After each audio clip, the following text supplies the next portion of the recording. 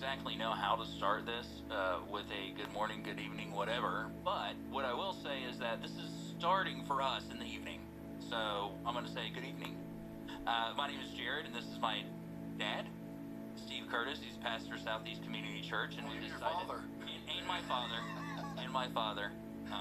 Yeah, there's that too.